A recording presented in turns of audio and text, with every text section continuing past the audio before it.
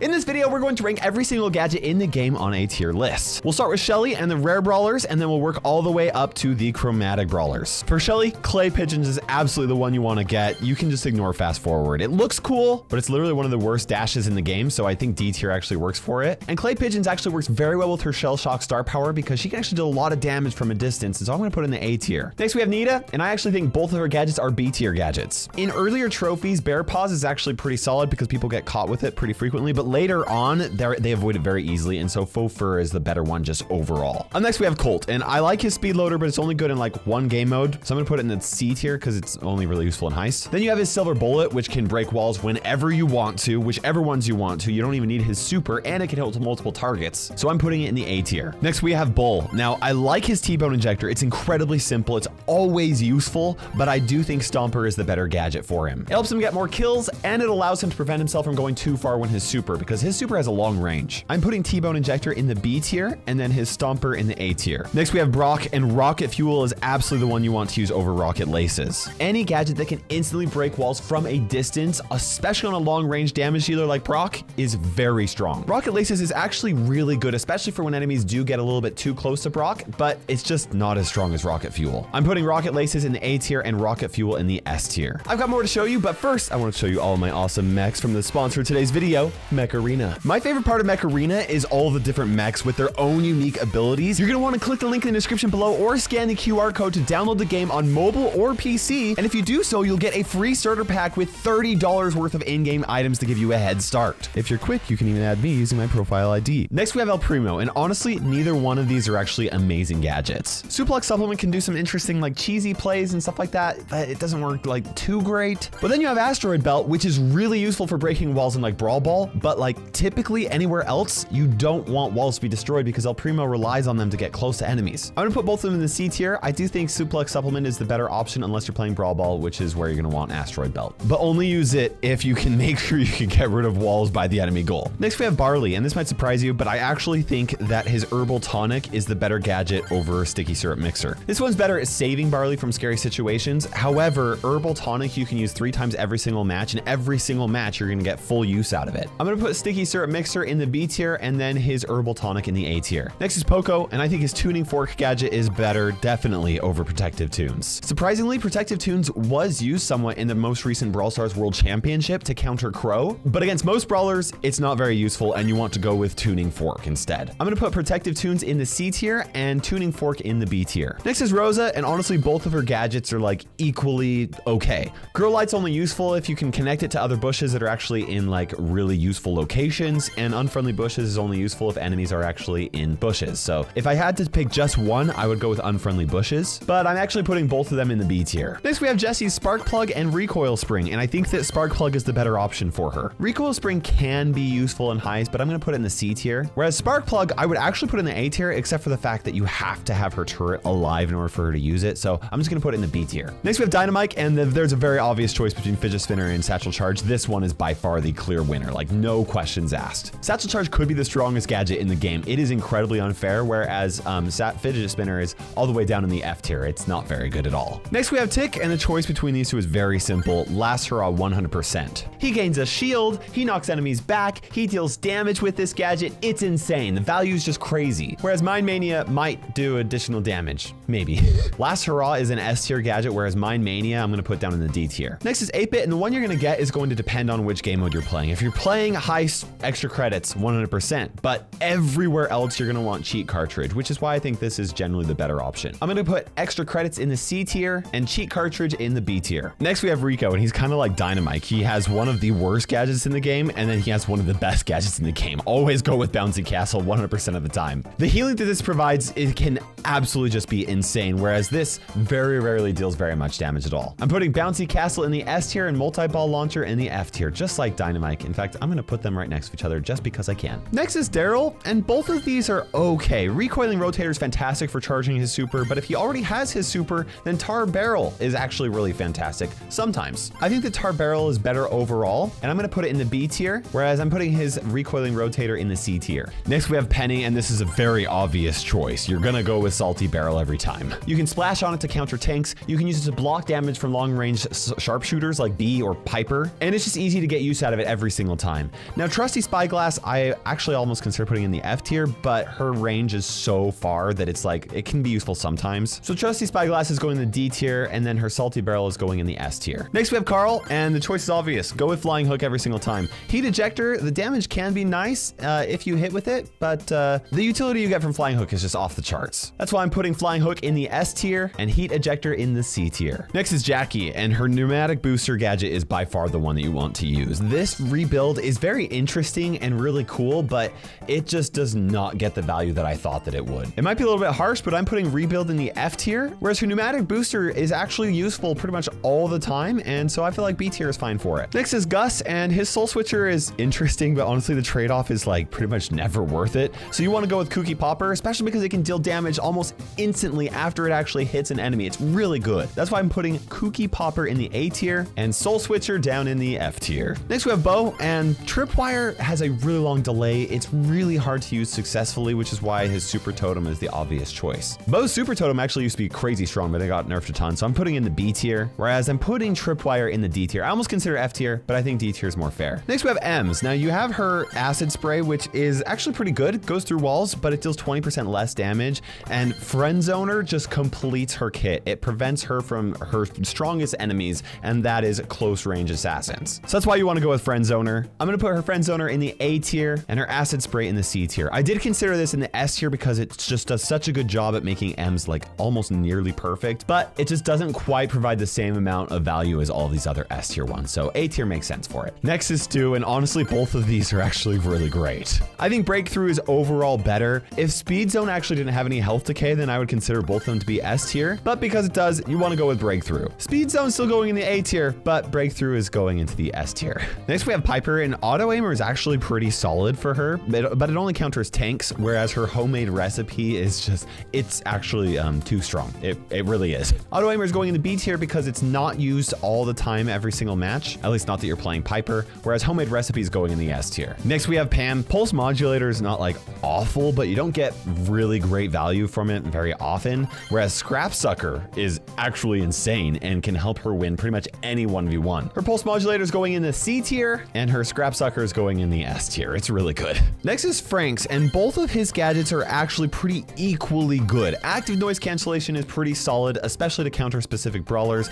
Irresistible Attraction, it can easily be wasted, but if you do happen to hit somebody, you're practically guaranteed to kill them. If you play Frank in Power League, Active Noise Cancellation could be really helpful, but overall I would go with Irresistible Attraction, and I'm honestly putting both of them into the B tier. Next we have BB. Now her Extra Sticky is only useful if you have your super and you hit an enemy. That's a lot of conditions, so you don't end up using it 3 times every single match, whereas Vitamin Booster you can use 3 times pretty much every single match, and that's why I recommend going with Vitamin Booster. I'm putting her Extra Sticky in the C tier. I consider D tier, but her Vitamin Booster I'm gonna put in the A tier. Next we have B, and she doesn't have any amazing gadgets. I think that the better option is Honey Molasses, just because her Rattled Hive is really hard to aim and doesn't actually do that much damage like it used to. I'm gonna put her Rattled Hive in the D tier and her Honey Molasses in the B tier. Next is Nani. Her Warp Blast can be really fun. It's really cool, but you get rid of the explosion and then you have to hope that she survives in the time that it takes for her to unload shots when she gets close to an enemy. There's some fun things you can do with it. It's not totally awful, but I like her Return to Sender a lot more, especially because you're gonna be playing her in Knockout, and sometimes this can absolutely slaughter an enemy Brock or a Piper. It's still pretty circumstantial though, so I'm putting Return to Sender in the B tier and her Warp Blast in the C tier. Next we have Edgar, and both of his are actually pretty solid, both B tier honestly. If I absolutely had to choose one, I would go with Hardcore. I really like Let's Fly because it charges up his super, and his super is what makes Edgar actually good, but Let's Fly or Hardcore will actually help him stay alive a lot more often when he's using his super. But both of them are going into the B tier. Next is Griff, and Coin Shower.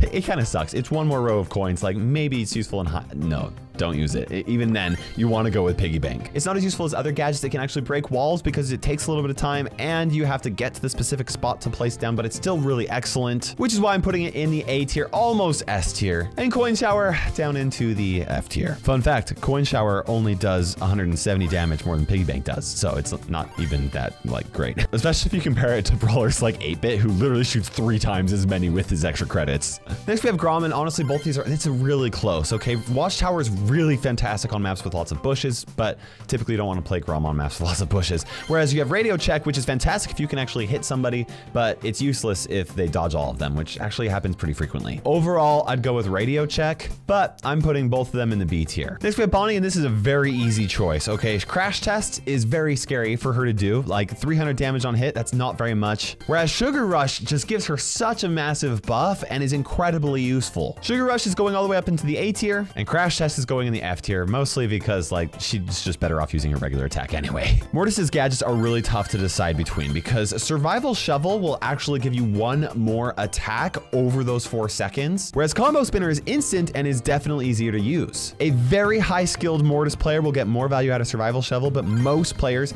including myself, I recommend using Combo Spinner, but they're honestly both B tier gadgets. Next is Terra, and the choice is pretty easy. Support from Beyond is the better option. Psychic Enhancer used to be really fantastic until they added the Vision gear, and it kind of is just like better overall. And even though her shadows from Support from Beyond will get taken care of pretty easy, it's actually a really hard counter to a lot of brawlers that can't do splash damage. Right now, Psychic Enhancer is a C tier gadget, whereas Support from Beyond is an A tier. Next we have Jean, and the choice is very simple. Vengeful Spirits can be useful on really open maps that most of the time they're not that great, whereas Lamp Blowout can be used literally all the time. Even if he's not facing close range brawlers, he can pull them towards him and then use it to disrupt them. It's fantastic. Vengeful Spirits is going in the C tier, and Lamp Blowout is going in the A tier. Next is Max, and Sneaky Sneakers honestly is just a little too gimmicky. Very rarely am I able to use it successfully and it be good. Whereas Phase Shifter is basically like Shelly's dash, except that it gives her immunity with that shield while she's dashing. It's crazy. Sneaky Sneakers, I wish it was cool and good, but it's just not. I don't know, it's F tier. Whereas Phase Shifter is going in the A tier. Next is Mr. P, and I think that the choice is obvious with Service Bell. You want to go with this. I do like Portal Reinforcements because it helps you find enemies, but Service Bell can increase their health, heal them if they're almost dead, and they deal more damage. It's actually really useful. Or at least it's B tier useful, which is better than Portal Reinforcements going in the C tier. I really like both of Sprout's gadgets quite a bit. Garden Mulcher restores a lot of HP and actually pairs very well with Photosynthesis Star Power, but Transplant is just downright unfair sometimes because it can have 3 additional supers. I do think Transplant is the better option though. It's pretty close though. As you can see, I'm putting both of them in the B tier. Next is Byron, and I like both of his, honestly. Booster Shot is really cool for close range combat, but usually when he does that, he's gonna die. Or you can just use it to auto aim and attack on enemies and make sure you hit, and that's actually really useful. But I like Shot in the Arm a little bit more because he's supposed to be able to always stay at max HP because it helps him stay alive longer so he can heal his teammates. But I'm putting both of them in the B tier. Next we have Squeak. This choice is incredibly obvious. Wind Up, very rarely do you actually get use out of it, whereas Residue could be the strongest gadget in the game. You can shut down an entire pathway for 10 whole seconds or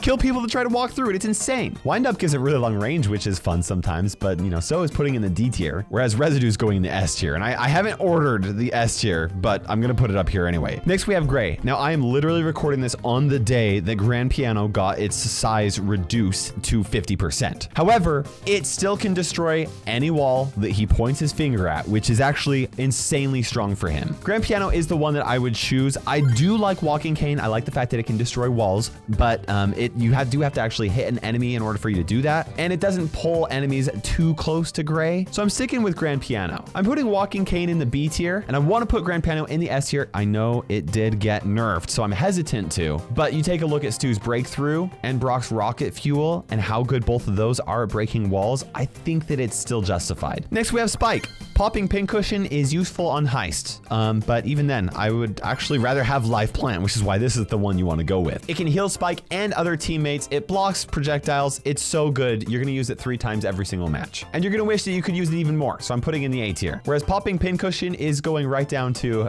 Rico's Multi-Ball Launcher in the F tier. Next we have Crow, and I really like his defense booster gadget. It's fantastic in solo showdown. However, Slowing Toxin is just so good because you can slow as many targets as poisoned. It used to be the best gadget in the game, and it's still an S tier gadget even after it's been nerfed, whereas Defense Booster is good in the B tier. Next is Leon, and you want to go with Lollipop Drop every time. Clone Projector can be useful. It's better at tricking people than I give it credit for, especially in lower trophies, but I'm only going to give it C tier, whereas Lollipop Drop can give his whole team invisibility and does deserve S tier in my opinion. Now for Sandy, you absolutely want to go with Sweet Dreams. Sleep Simulator is like interesting, but very rarely is it actually that useful, whereas the Sweet Dreams is useful 17 times a match if you could use it that many times. Even though it only stuns for 1 second and can be interrupted, it's definitely S tier. And Sleep Stimulator, it could be F tier. I'm gonna put it in the D tier just for those few times when like it really comes in clutch. Next we have Amber, and you wanna go with her fire starters every single time. It pairs very well with both of her star powers, and she gets a little speed boost, which is always nice. Dancing Flames doesn't deal very much damage. Most enemies will be able to just run away. The only time it's useful is if an enemy is on the other side of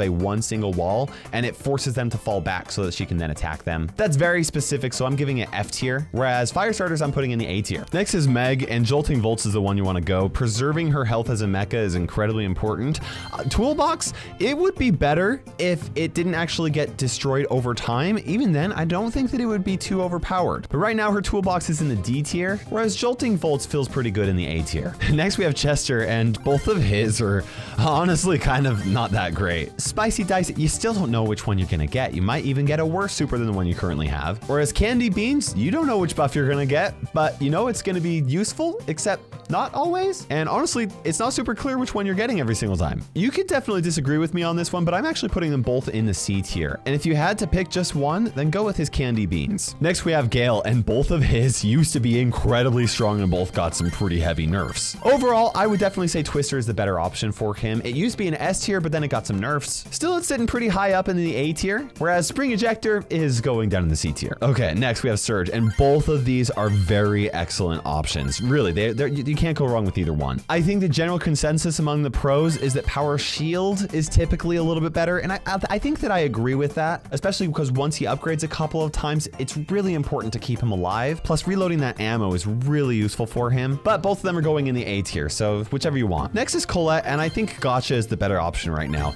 Nuh-uh can be useful, but you can also just miss it, and sometimes if you're not paying attention, the damage won't be right, and it will not actually help you get a kill anyway. Whereas healing for 80% of the damage she does in the next 5 seconds is incredibly useful. Nuh-uh is going in the C tier, and it's close. I almost put it in the A tier, but Gotcha is going in the S tier. Up next is Lou. Ice Block is really good, but the timing has to be absolutely perfect for him to really be useful, especially because he is very vulnerable after the invulnerability wears off. But Cryo Syrup could just be absolutely insanely useful, especially if you have his Hypothermia star power, and that's why I'm putting it in the A tier, with his Ice Block in the C tier. Both of Ruff's gadgets are both like fine. They're okay. Take cover is completely useless against some enemies, but very good against others. Whereas air support can cover a huge area, but is very easy to dodge. I'm putting air support in the C tier, and take cover in the B tier being the overall better choice. Next is Belle, and I think that this choice is actually pretty easy. You want to go with Nest Egg most of the time. Reverse Polarity, it can be really good. I like that it bounces shots and increases her range like a crazy amount, but it can be really hard to hit, and it only lasts for one attack, which is kind of like lackluster. I'm gonna put it in the C tier, with Nest Egg clear up in the A tier. It's actually really good. Next is Buzz, and both of these are like pretty good. X-Ray Shades, obviously the better option on really bushy maps, and pairs very well with his Eyes Sharp star power. But overall, I think the better choice is Reserve Buoy, just because getting an extra throw, it honestly can completely counter some brawlers that like can't deal with him getting up close to them. But I'm putting both of them in the B tier, so whatever floats your buoy. Next we have Ash, and this is very easy. Rotten Banana, the trade-off is just not worth it. Like, it's really not. You want to go with Chill Pill every single time. That additional health can actually be really clutch for Ash sometimes. Chill Pill is going into the A tier, with Rotten Banana going all the way down. You can't see it. Okay, it's down in the F tier. We got a lot of gadgets here. Next, we have Lola. This choice is obvious as well. You want to go with freeze frame every single time. I know that I might be generous here. I would call it an S tier gadget. Whereas Stunt Double, it does heal you 1000 HP, but it's just not as useful as freeze frame is. Shielding half the damage for 4 seconds is a really significant chunk of damage. Stunt Double is going in the B tier. I just lost the F tier again. And freeze frame, generous, but I'm going with S tier. Next, we have Fang, and this is a very obvious choice. You want to go with Roundhouse Kick. That 0.5 seconds that he stuns enemies is incredibly useful for him.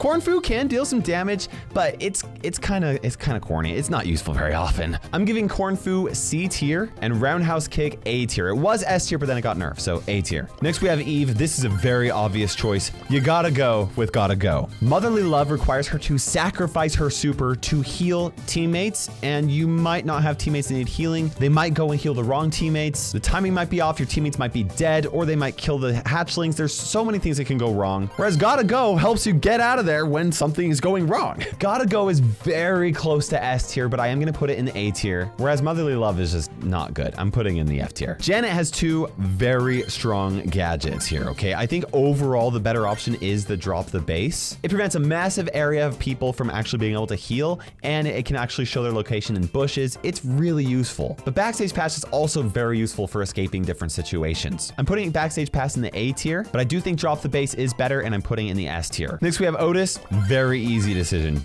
Dormant Star gets wasted very often, and even if it does hit an enemy, they'll get poisoned a little bit. They'll take a little bit of damage, but like it's not always the optimal time. Whereas Fat Splatter covers a big area, deals a fair amount of damage, and stays on the ground for a long period of time. I'm putting Dormant Star down in the D tier, really close to F tier, and Fat Splatter up in the A tier. You'll want to use it 3 times every match. Next we have Sam, and you definitely want to go with Magnetic Field. Pulse Repellent can knock enemies towards Sam, but most of the time it ends up pushing them away. Whereas Magnetic Field is a lot of the times a guaranteed kill as long as Sam can stay alive while he's taking them out. Pulse Repellent's going in the D tier, and Magnetic Field is going in the A tier. Next is Buster, and this choice is very obvious. You want to go with Slow-Mo Replay. I like Utility Belt. It's pretty good, and the healing you can get is pretty insane sometimes if both your teammates are close. But Slow-Mo Replay is just going to kill the enemy. Like 2 seconds of slow M pulling them toward him where he deals his most damage, that's easily an S tier gadget. Whereas Utility Belt is going in the B tier. Next is Mandy, and at the time of recording this, only her first gadget is actually available, so take this with a grain of salt. But Caramelized actually is really solid. Getting that slow is incredibly useful. However, you often will actually miss with her attacks. And Cookie Crumbs just pierces through enemies and the environment, which